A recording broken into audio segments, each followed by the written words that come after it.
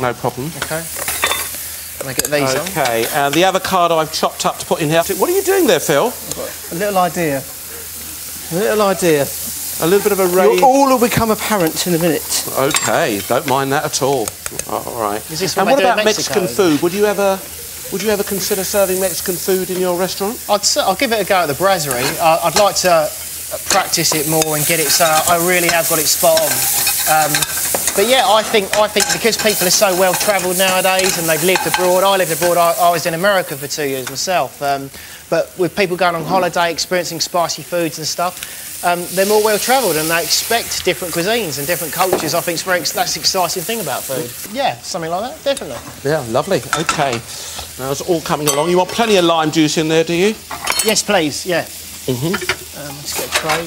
How long have we got, Ains? Okay, you've got about 6 minutes. That's right. Looking good there. We've got the iceberg and lettuce that we're going to be cooking up. You're going to pop those into the oven now, are you, Chef? I am indeed, because obviously I just want to make sure I've got enough space. Okay. They puffed up, the baking powder's done its job, and the idea of these is as you eat them, the corn's not going to be all the way cooked through, and I don't want that. I want it so it pops in your mouth as you eat it. And that's how you have it in Mexico, isn't it? Thanks for saying yes. You don't need to pop them in there for very long. No, not at all, not at all. For you. Not at all. Okay. See, you scoff, you lot. You all scoff, lovely. Mr. Tanner, but look, you see. Okay, happy with that there, Chef? Lovely, Beautiful. Brilliant. And you can see that. I put a little bit of herb in there. You can put a bit of coriander, a bit of parsley through there. Whatever herbs you've got at home, even if you've got a bit of basil, guys, chop it up, put that in there. Salsa's just a combination of things that you've got, kind of, way of using things up, really. All right, now, we do have a quickie question for one of our audience members. Okay. How about that, Chef? There we are. And today it's from Belle Wallace. Hello, Belle. How are you? Hello, nice to meet you. Are you okay? Nice to see you. And what would you like to ask our chefs? It's quite important, isn't it? Something quite romantic in the air, I believe. Yes. Well, no, actually, I haven't. I haven't met a man yet. So I was just thinking maybe of some sort of romantic dessert that I could lure him in with. That there special you go. someone. Romantic dessert that she could lure a man in that she hasn't found yet. But when he smells it cooking, he might come running, eh? Is that it? Exactly. Keep the windows open. Go on, James. You've made one there. I made a lovely one, look. For me, I like this. Oh, yeah, right? It's a chocolate fondant. It's lovely and gooey in the middle, but firm on the outside. A bit like myself, really. It's just very nice. It's very rich. It's very warming. It's a great little sharing dish for that moment when you want to spoon feed someone. How do you make it, James? Get on with it. Melt equal amounts of chocolate and butter. Add a very good quality cocoa powder to it. Add some self-raising flour, Dario mould or a ramekin, butter it, and then put cocoa powder in to stick to the butter. So as it cooks, it gets a chocolate crust. Bake it for 8 minutes, leave it to stand for 2 minutes. As you cut into it, it oozes out, and then just get a good quality ice cream with it. Perfect. Yeah. What about a quick one from you then, Phil? I would get can of condensed milk into a bowl, juice of 4 limes, 200 grams of cream cheese. Whisk up the cream cheese and condensed milk, and then pour in the lime juice. It sets in 5 seconds. Put it into a pot, put it in the fridge, cover it in chocolate, and it is absolutely to die for. It sets the mood. Really simple. Will that get her a man, Phil? Oh, yes. He got me a woman. Done, Belle. Good luck. OK, 2.5 minutes, guys. Yep. OK, what are we doing here now, guys? Right, Phil's finishing off his steak. I've sliced some lettuce. I'm going to get my cakes out now. Cheers. OK, do you want to put some iceberg lettuce into these please, James. That'd be great. taco shells? Yeah. And I've got this one here, which that's really spicy. Can I just add that you've always got to use a non-stick tray when putting things on, like that. Works really well.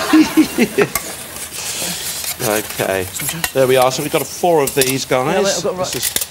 There we are. Do you want salsa going in here? We've got 2 minutes exactly to go now. Steak, but it sounds My lovely. apologies, Phil. That's fine, don't worry.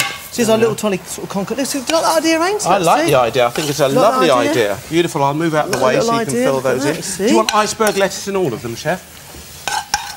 Yeah, go on. Because, I mean, Mexican food is essentially sort of very, very cheap peasant food, so they're very, very frugal on using expensive ingredients.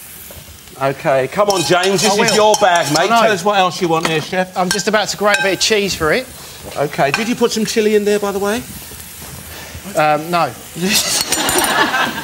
OK, we'll have a bit of chilli garnish. Yeah. Okay, coming up to the 1 minute mark now, chaps. Okay, there we are. Great stuff. Beautiful. Happy? Yep. Okay, let's just finish these off then. That's it. A little bit of chilli, just pop it in there. Okay, we've got about 50 seconds to go now, chaps. There we are. We'll just display that around there, just to make that look really good. That's it. Looking good. Looking good. Okay, what about this? A bit more of this? Yeah, I'm going to finish that on here as well, yeah? Okay, chef. Lovely. A little bit of salsa on top of the steak. Yep. Okay, 30 seconds. Oh, dear. Oh, shut up. There you go. Beautiful. That's looking good. Stay in there. Okay, 20 seconds to go. Audience, get ready to help us count down. 10, 9, 8, 7, 6, 5, 4, 3, 2, 1. Start cooking! Anna, come and join us. How you doing? All right. Lovely having you here. Memories of Mexico come flooding back, perhaps? Take me back, yeah. Go on. Before we get into that is a bit messy, that, isn't it? You try those lovely sweet corn fritters with the salsa on top. And what else went into there then, chef? Okay, so obviously flour, raw sweet corn kernels, bit of baking powder, some milk and an egg. Light and fluffy, and then with the salsa, it's lime juice. It's all about the lime, keeping the avocado its colour, but also to add that bit of zing. I sliced a bit of raw chilli on the top. Can put it through the salsa, really. Okay. We got chive creme fraiche. That cools things down from the heat of the chilli and everything else. What do you think?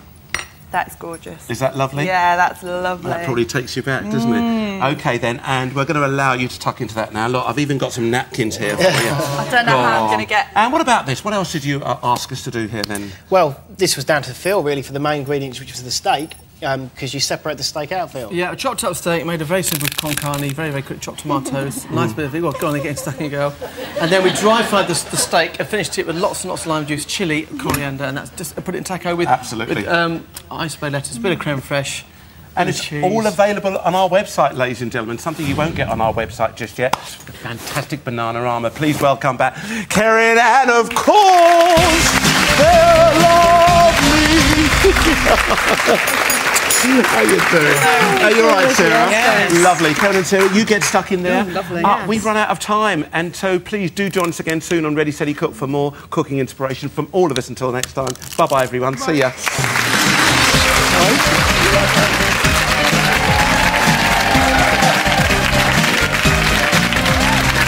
BBC One's Weakest Link rendezvous is just getting underway.